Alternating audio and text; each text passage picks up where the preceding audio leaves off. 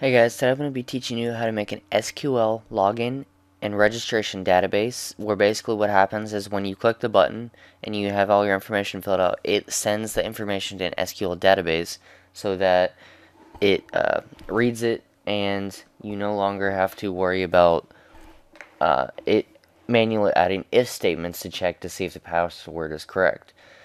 So let's get started here. I've already created my project and I've set up the database, but I'll show you how I did that real fast.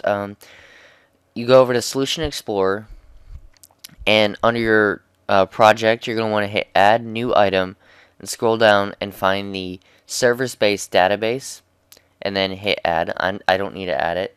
And then once you've done that, you're going to want to come up here and hit Add New Data Source, and then follow that through. Now, I've already set up my form also to save time. Last time I did this, I was around 11 minutes and I still wasn't done coding. So I created two labels, one called username and one called password, and then two text boxes, and then one button. Now, I'm going to go and double click into the button, and I added the using statements using system.data.sql and using system.data.sql client. Now, if I go back into my button block, I'm going to want to type SQL connection, or sorry, string connection is equal to at, sorry about this, to find your SQL connection, you're going to want to go to the configure button if you already have it set up. If you don't, I'll show you. Right here, there's a connection string, and you just need to highlight that and hit copy. And I'm going to hit cancel, and then hit paste, and put it in quotations, like that. And then hit the @ sign, and close it off with a semicolon. Now, that basically holds our connection string so that we can add it into this block. So SQL connection or CN is equal to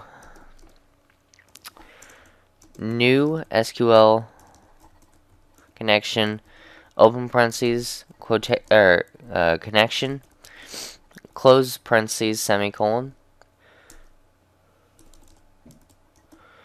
And then you're going to want to hit enter, try, enter curly brackets, enter close curly brackets, and then enter again, catch, enter open curly brackets, enter close curly brackets, and then go back up to try, and you're going to want to type cn.open is open parentheses, close parentheses, semicolon. Now, you can add a message box saying that it's open to make sure that everything's working correct. If you compile it, I wouldn't add that in because then it just tells a user a useless message box, which is a waste of time. Now, under the catch, you're going to want to do open parentheses, exception, close parentheses, and then in the curly brackets, you're going to want to type message box dot show, open parentheses, open quotations, did not connect. Now, rarely will you see that as long as you're following my tutorial. Now, in here, you're going to want to type string username is equal to textbox1.text, semicolon, and then string password is equal to textbox2.text, semicolon, and then string, or sorry, this one I'm going to copy and paste just because it's got a lot of weird symbols, such as single quotes, double quotes, but I'll tell you exactly what it says.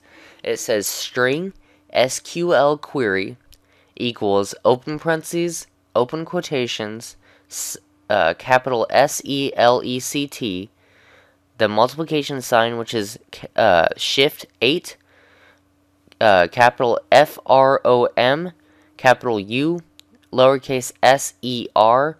That is basically my table that I have set up. If I come into my database and look at my tables, I have the table user, and then you're going to want to type capital WHERE space capital U lowercase SERNAME, which is username. It's going to look in this column, equals single quote, double quote, plus textbox1.text plus sign double quote single quote double quote close parentheses semicolon.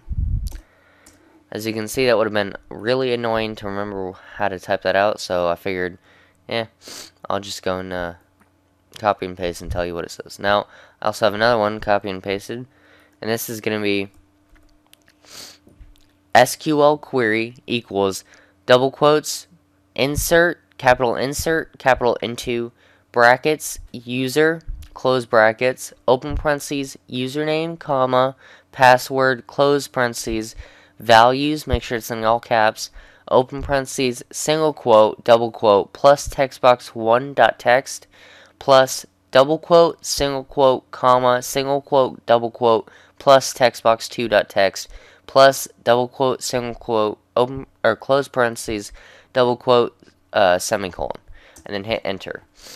Now down here we're going to want to do SQL command, and then command is equal to SQL new SQL command open parentheses quotations, and this is going to be SQL, or sorry, no parentheses, SQL query, comma,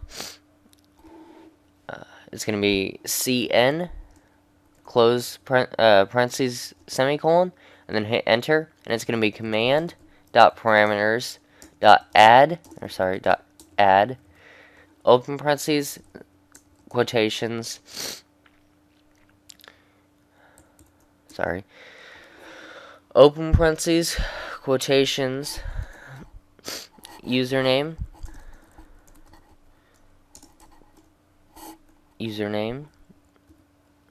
close quotations, comma, username, open parentheses, semicolon, and command dot parameters dot add, open parentheses, quotations, password,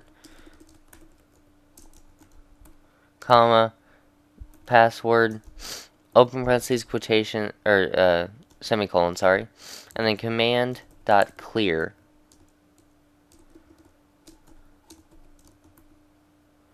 Oh, sorry, dot parameters dot clear, open parentheses, close parentheses, semicolon. Now, one thing I like to do is I like to copy and paste this into the form.load so it automatically loads. It has to stay in the button for the command to work right here, but we can run this and it'll connect on the form load, and then Vadlac cheese or whatever you want it to be, make up names, hit the button and then close it down.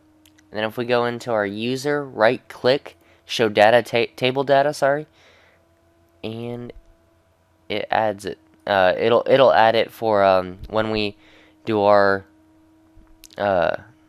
login, which is the second part of the tutorial. So thank you for watching. My website is www.computertutorials.ismywebsite.com. Comment, rate, subscribe, check out my other videos.